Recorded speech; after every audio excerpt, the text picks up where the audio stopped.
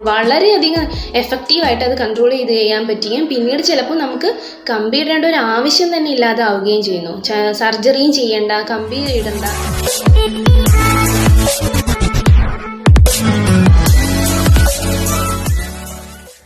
Hi friends, welcome back to my channel. എൻ്റെ പേര് അനഘ. നിങ്ങൾക്കറിയാം, കുറച്ച് ദിവസങ്ങൾക്ക് മുമ്പ് നമ്മുടെ ചാനലിൽ ടോക്ക് ഡെന്റിസ്ട്രി എന്ന് പറയുന്നൊരു പ്രോഗ്രാം സ്റ്റാർട്ട് ചെയ്തിട്ടുണ്ട്. അപ്പം ഇന്ന് ആ ഒരു പ്രോഗ്രാമിൻ്റെ ഭാഗമായിട്ട് നിങ്ങളോട് സംസാരിക്കാൻ പോകുന്നത് ഡോക്ടർ മഞ്ജു പീറ്റർ ആണ്.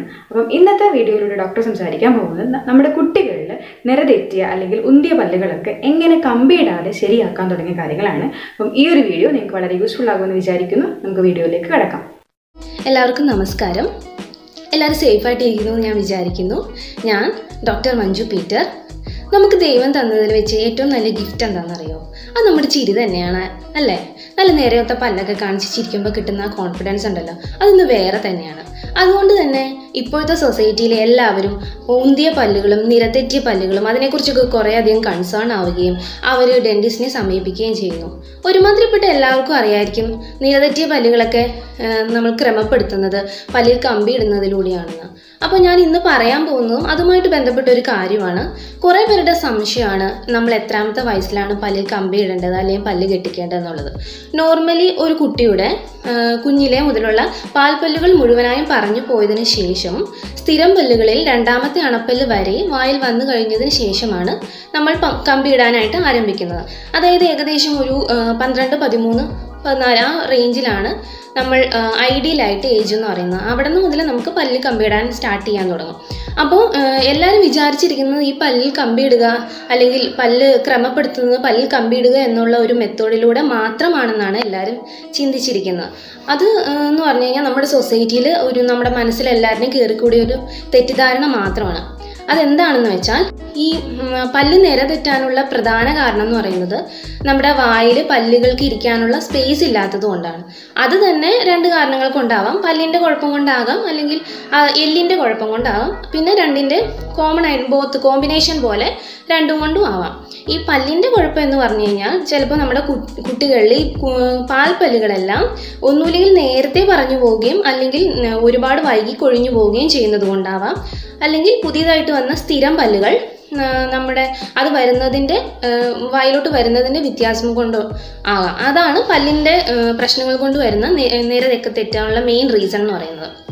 അപ്പോൾ ആ പല്ലിൻ്റെ പ്രശ്നം ഉണ്ടാകുന്ന ഈ നിരതെറ്റലും ഈ ഉന്തിയതുമെല്ലാം നമുക്ക് ഒരു 12, 13 വയസ്സാകുമ്പോൾ പല്ലിൽ കമ്പിയിടുന്നതിലൂടെ കറക്റ്റ് ചെയ്യാവുന്നതാണ്. എന്നാൽ എല്ലിൻ്റെ കുറച്ച് പ്രോബ്ലംസ് ഉണ്ട്. അതായത് എല്ലിൻ്റെ പ്രോബ്ലം പറയുകയാണെങ്കിൽ ചിലവർക്ക് ചെറിയ മേൽത്താടി ആയിരിക്കും. നോർമലി പറയുകയാണെങ്കിൽ ഈ മേൽത്താടി നമ്മുടെ കീഴ്ത്താടിനേക്കാൾ ഒരു പൊടിക്ക് മുന്നിലോട്ടായിട്ടാണ് നിൽക്കുന്നത് നോർമലി. അത് നമുക്ക് പല്ലുകളും അങ്ങനെയാണ്, നമുക്ക് കണ്ടാൽ അറിയാം. നമ്മുടെ മേളിലത്തെ പല്ലുകളാണ് കുറച്ച് ഫ്രണ്ടിലോട്ട് നിൽക്കുന്നത്. അപ്പോൾ ചില കേസുകളിൽ ചില കുട്ടികളിൽ കാണപ്പെടുന്നു മേൽത്താടി ആ നോർമലിനേക്കാൾ ഒരുപാട് ബാക്കിലോട്ട്, അതായത് ഒരുപാട് ചെറുതായിരിക്കും. അങ്ങനെയാണെങ്കിൽ അവർക്ക് ബാക്കി വരുന്ന പല്ലുകൾ വരാനുള്ള സ്ഥലം ഇല്ലാതാവുകയും ചില കേസുകളിൽ ഭയങ്കര ഫ്രണ്ടിലോട്ടായിരിക്കും. അപ്പോൾ കുറേ ഉന്തി നിൽക്കുന്നതായിട്ട് തോന്നും അപ്പം നമ്മൾ വിചാരിക്കും പല്ലുകളായിരിക്കും ചിലപ്പോൾ പൊങ്ങിയതെന്ന്. പക്ഷെ ആക്ച്വലി എല്ലുകളായിരിക്കും ആ പൊങ്ങിയിരിക്കുന്നത്. അതേ കേസ് തന്നെയാണ് കീഴ്ത്താടിയുടെ കേസിലും. ചിലപ്പോൾ കീഴ്ത്താടി ഒരുപാട് ചെറുതായിരിക്കും, അപ്പോൾ നമുക്ക് മേളിലത്തെ പല്ലുകൾ ഒരുപാട് ഉന്തി നിൽക്കുന്നതായിട്ട് തോന്നും. അതുപോലെ ചില കേസുകളിൽ ഭയങ്കര വലിയ കീഴ്ത്താടി ഉള്ളവരുണ്ട്. അങ്ങനെ എല്ലിൻ്റെ പ്രോബ്ലംസ് ഒരുപാടുണ്ട്. അങ്ങനെയൊക്കെ കൊണ്ടും നമുക്ക് ഈ നിരതെറ്റിയ പല്ലുകളും കുറേ ഉന്തി നിൽക്കുന്നതായിട്ടൊക്കെ നമുക്ക് തോന്നും. അപ്പോൾ ഈ എല്ലിൻ്റെ പ്രശ്നങ്ങളൊന്നും നമുക്ക് 12, 13 വയസ്സാകുമ്പോൾ കമ്പി ഇടുന്നതിലൂടെ നമുക്ക് മുഴുവനായും ശരിയാക്കാൻ സാധിക്കില്ല. നമുക്ക് ശരിയാക്കാം, ഒരു 2, 3, 4 പല്ലൊക്കെ പറിച്ച് നമുക്ക് അതിൻ്റെ ആ എല്ലിൻ്റെ പ്രശ്നങ്ങളെ ഒന്ന് കവറപ്പ് ചെയ്തെടുക്കാനേ പറ്റുള്ളൂ. ഒരിക്കലും കംപ്ലീറ്റ് ആയിട്ട് നമുക്കത് മാറ്റാൻ കഴിയില്ല. പിന്നെ ചെയ്യാവുന്നത് ഒരു 18 വയസ്സ് കഴിഞ്ഞ ശേഷം നമ്മൾ എല്ലിൻ്റെ പൂർണ്ണ വളർച്ച എത്തിയ ശേഷം കട്ട് ചെയ്ത്, അതായത് സർജറി ചെയ്ത് നമുക്ക് ബാക്കിലോട്ടാക്കുകയോ ഫ്രണ്ടിലോട്ടാക്കുകയോ അങ്ങനെ ചെയ്യാവുന്നതാണ്. പക്ഷേ അത് നമ്മൾ 18 വയസ്സ് വരെ വെയിറ്റ് ചെയ്യണം. പിന്നെ സർജറി എന്ന് പറയുമ്പോൾ എല്ലാവരെയും സംബന്ധിച്ചിടത്തോളം അതൊരു ഭയങ്കര ഒരു ഹൊറർ പോലെ തോന്നുമായിരിക്കും. അപ്പോൾ ഇപ്പം ഞാനിന്ന് പറയാൻ പോകുന്നതും ഇങ്ങനെയുള്ള സന്ദർഭങ്ങളിൽ ഈ എല്ലിൻ്റെ പ്രശ്നം കൊണ്ടുണ്ടാകുന്ന ഈ നിരതെറ്റലുകളും ഉന്തിയതുമെല്ലാം എങ്ങനെ കറക്റ്റ് ചെയ്യാം എന്നുള്ളൊരു കാര്യം കുറേ പേർക്ക് അറിയില്ലായിരിക്കും. ആ ഒരു കാര്യത്തെ ഞാൻ നിങ്ങളിൽ എത്തിക്കുകയാണ് ഈ വീഡിയോയിലൂടെ ചെയ്യാൻ ഉദ്ദേശിക്കുന്നത്. അപ്പോൾ കമ്പി ഇടാൻ ഒരു 12-13 വയസ്സാകുമ്പോൾ ഡോക്ടറെ കാണാൻ പോകുന്നുവെങ്കിലും പക്ഷെ നമുക്ക് ശരിക്കും ഒരു ട്രീറ്റ്മെൻറ്റിനായി നമ്മൾ ശരിക്കും ഒരു ഡോക്ടറെ സമീപിക്കേണ്ടത് ഒരു 6-7 വയസ്സ് കാലഘട്ടങ്ങളിലാണ്. കാരണം എന്താണെന്ന് വെച്ചാൽ നമ്മുടെ കുട്ടികളുടെ ഗ്രോവിങ് പീരീഡ് എന്ന് പറയുന്നത് ഒരു 6 മുതൽ 10 വയസ്സ് വരെയുള്ള കാലഘട്ടങ്ങളിലാണ്. ഈ കാലഘട്ടത്തിലാണെങ്കിൽ നമുക്ക് എല്ലിൻ്റെയും മോണയുടെയും വളർച്ച നമുക്ക് അറിയാൻ പറ്റും. അതായത് കുറേ മെത്തേഡ്സ് ഉണ്ട്. ഒരു ഡെന്റിസ്റ്റിൻ്റെ കയ്യിൽ ഒരു എക്സ്റേ തന്നെ OPG, ലാറ്ററൽ സർവേ എന്ന് പറയുന്ന കുറേ വിവിധ തരത്തിലുള്ള കുറേ എക്യുപ്മെൻറ്റ്സ് ഒക്കെ ഉണ്ട്. അപ്പോൾ അതൊക്കെ വെച്ച് നമുക്ക് കണ്ടുപിടിക്കാൻ പറ്റും. അങ്ങനെ കണ്ടുപിടിച്ച് കഴിഞ്ഞാൽ നമുക്ക് അബ്നോർമലായിട്ടുള്ള, അതായത് എല്ലിൻ്റെ അബ്നോർമലായിട്ടുള്ള വളർച്ചകളെല്ലാം കണ്ടുപിടിച്ചിട്ട് നമുക്കത് കൺട്രോൾ ചെയ്ത് കഴിഞ്ഞ് കഴിഞ്ഞാൽ ഒരു ഓർത്തോഡോണ്ടിസ്റ്റിൻ്റെ ഇതെങ്ങനെ കൺട്രോൾ ചെയ്യാമെന്നുള്ളതിന് മെഷേഴ്സൊക്കെ ഉണ്ട്.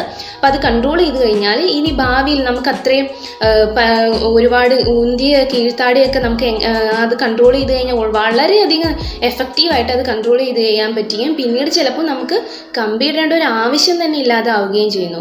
സർജറിയും ചെയ്യേണ്ട, കമ്പി ഇടണ്ട, അല്ലെങ്കിൽ കമ്പി ഇടുമ്പോൾ ഭയങ്കര ഹെൽപ്ഫുൾ ആവും. അങ്ങനെ ഒരുപാട് മെത്തേഡ് ചെയ്യാൻ പറ്റും.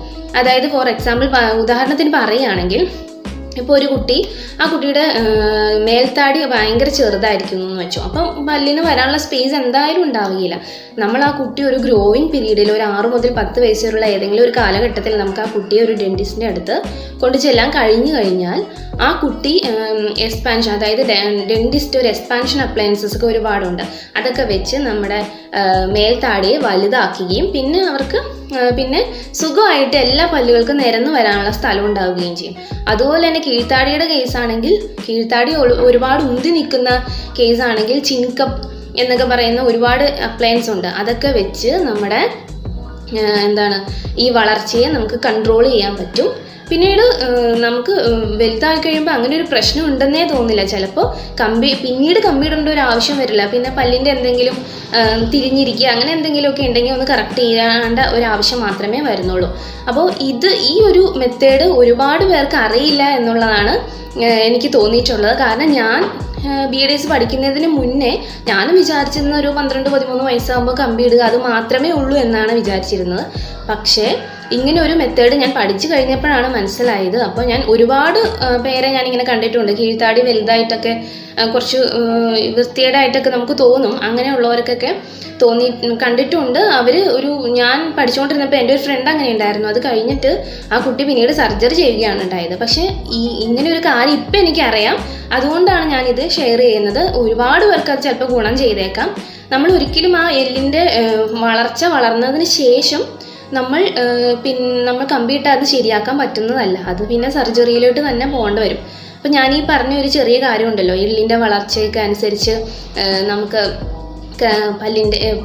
പല്ല് ക്രമപ്പെടുത്തുക എന്നുള്ള കാര്യം ചിലപ്പോൾ നിങ്ങൾക്ക് ആർക്കും, ചിലപ്പോൾ ഈ കണ്ടുകൊണ്ടിരിക്കുന്ന ആർക്കൊന്നും ചിലത് പ്രശ്നം ഉണ്ടായിരിക്കില്ല. പക്ഷെ നിങ്ങളെ അറിയാവുന്ന ഒരുപാട് പേർക്ക് ചിലപ്പോൾ നിങ്ങൾ കണ്ടിട്ടുണ്ടാവും. അപ്പോൾ നിങ്ങളെല്ലാവരും ഇത് മാക്സിമം ഷെയർ ചെയ്യണം. നമ്മൾ ഏറ്റവും നല്ല കാര്യം എന്ന് പറഞ്ഞു കഴിഞ്ഞാൽ നമ്മുടെ കുട്ടികളെ നമ്മൾ എന്താ ചെയ്യുന്നത്, നമ്മൾ വളരാൻ അനുവദിക്കുകയും അവർക്ക് ഒരു 12-13 വയസ്സാവുമ്പോൾ എന്ത് ചെയ്യുന്നു, നമ്മൾ 4 പല്ലൊക്കെ പറിച്ച് സ്പേസ് ഒക്കെ ഉണ്ടാക്കി പല്ലിൽ കമ്പി ഇടുന്നതിനേക്കാളും എത്രയോ നല്ലതാണ് ഇപ്പോൾ ഞാൻ ഈ പറഞ്ഞ മെത്തേഡ് അല്ലേ. അവരുടെ ഗ്രോയിങ് പീരീഡിൽ അവരെ ഇത് ഡോക്ടറിനെ കാണിച്ച് അത് കണ്ടുപിടിച്ച് അവർക്ക് എന്തെങ്കിലും അതിൻ്റേതായി എല്ലിൻ്റെ പ്രശ്നമാണെങ്കിൽ അതൊന്ന് കറക്റ്റ് ചെയ്യുവാണെങ്കിൽ പിന്നീട് നമുക്ക് ചിലപ്പോൾ കമ്പി ഇടേണ്ടി തന്നെ വരില്ല. അത് ഭയങ്കര ഒരു എഫക്റ്റീവ് മെത്തേഡാണ്. അപ്പോൾ ഈ പറയുന്ന ഈ മെത്തേഡ്സിന് നമ്മൾ ഈ ഡെന്റിസ്ട്രി വിഭാഗത്തിൽ നമ്മൾ പറയുന്ന ഇന്റർസെപ്റ്റീവ് ഓർത്തോഡോണ്ടിക്സ് ആണ്. അതായത് നമ്മൾ വളരുന്ന സമയങ്ങളിൽ നമുക്കുണ്ടാകുന്ന എല്ലിൻ്റെയോ പല്ലിൻ്റെയോ എന്തെങ്കിലും ഒരു അപാകതകളെയൊക്കെ നേരത്തെ തന്നെ കണ്ടുപിടിച്ച് അതിനെ ഒന്നുമില്ലെങ്കിൽ കുറയ്ക്കുകയോ അല്ലെങ്കിൽ കംപ്ലീറ്റ് ആയിട്ട് എലിമിനേറ്റ് ചെയ്യുകയോ ചെയ്യുന്ന ഈ ഒരു വിഭാഗം നമ്മുടെ ഓർത്തോഡോണ്ടിക്സിലെ ഒരു വിഭാഗത്തിനെയാണ് നമ്മൾ ഇന്റർസെപ്റ്റീവ് ഓർത്തോഡോണ്ടിക്സ് എന്ന് പറയുന്നത്. അപ്പോൾ ഞാൻ അതാണ് നിങ്ങളോട് ഷെയർ ചെയ്യാൻ വിചാരിച്ചിരിക്കുന്നത്. അപ്പോൾ എല്ലാവർക്കും മനസ്സിലായി എന്ന് ഞാൻ വിചാരിക്കുന്നു. നിങ്ങൾ ഇനി ഇങ്ങനെ ആരെങ്കിലും കണ്ടിട്ടുണ്ടോ, ഇങ്ങനെ നിങ്ങൾക്ക് തോന്നിയിട്ടുണ്ടെങ്കിൽ, അതായത് നിങ്ങളുടെ സഹോദരന്മാർക്കോ സഹോദരിമാർക്കോ മക്കൾക്കോ ആർക്കെങ്കിലും ഇങ്ങനെ തോന്നിയിട്ടുണ്ടെങ്കിൽ നിങ്ങൾ എന്തായാലും ഉടൻ തന്നെ അവരൊരു 6 വയസ്സ് ആയിട്ടുണ്ടെങ്കിൽ നിങ്ങൾ ഒരിക്കലും വെയിറ്റ് ചെയ്യരുത് 12-13 ആവാൻ വേണ്ടി. ഇപ്പം തന്നെ പോയി കാണുക, ഡോക്ടറിനെ കാണുക. എല്ലിൻ്റെ വളർച്ചയാണോ അതുകൊണ്ടാണോ ഇങ്ങനെ പ്രശ്നം എന്ന് കണ്ടുപിടിക്കുക. ആണെങ്കിൽ ഉടൻ തന്നെ ട്രീറ്റ്മെൻറ്റ് ചെയ്യുക. ഇനി അഥവാ എല്ലിൻ്റെ വളർച്ച അല്ലെങ്കിൽ നിങ്ങൾക്ക് കുഴപ്പമില്ലല്ലോ, 12-13 വയസ്സാകുമ്പോൾ നമുക്ക് ട്രീറ്റ് ചെയ്താൽ മതിയല്ലോ. ഇനിയിപ്പോൾ നമുക്ക് ഇതിനുള്ള വേറൊരു ഗുണം എന്താണെന്ന് പറഞ്ഞു കഴിഞ്ഞാൽ നമുക്ക് നമ്മുടെ 4 പല്ലുകൾ, അതായത് നമ്മൾ കമ്പിയിടുമ്പോൾ യൂസ് ചെയ്യാൻ പോകുന്ന 4 പല്ലുകൾ നമുക്ക് സേവ് ചെയ്യാം. പിന്നെ കോസ്റ്റ് ഭയങ്കര ഒരു ഇതാണ്. പിന്നെ ഭാവിയിൽ സർജറി ഒഴിവാക്കാൻ അങ്ങനെ ഒരുപാട് കാര്യങ്ങളുണ്ട്. അപ്പോൾ നിങ്ങൾ ഈ വീഡിയോ കാണുകയാണെങ്കിൽ നിങ്ങൾക്ക് അറിയാവുന്നവർക്ക് ഇത് ഉള്ളവർക്ക് ഉടൻ തന്നെ ഷെയർ ചെയ്യുക. നിങ്ങൾക്ക് ഇഷ്ടമായെങ്കിൽ നിങ്ങൾ എന്തായാലും ലൈക്ക് ചെയ്യുക. പിന്നെ നിങ്ങൾക്ക് എന്തെങ്കിലും സംശയം ഉണ്ടെങ്കിൽ അതിനെപ്പറ്റി കമൻറ്റ് ചെയ്യുക. പിന്നെ എന്ത് ചെയ്യണം, കമൻറ്റ് ചെയ്യുക. അത്രയേ ഉള്ളൂ. സബ്സ്ക്രൈബ് ചെയ്യുക, എന്തായാലും ഈ ചാനൽ സബ്സ്ക്രൈബ് ചെയ്യുക. ഇനിയും കുറേ വീഡിയോസ് വരാനിരിക്കുന്നുണ്ട്. അപ്പോൾ അതൊക്കെ സബ്സ്ക്രൈബ് ചെയ്യുക. നന്ദി, നമസ്കാരം.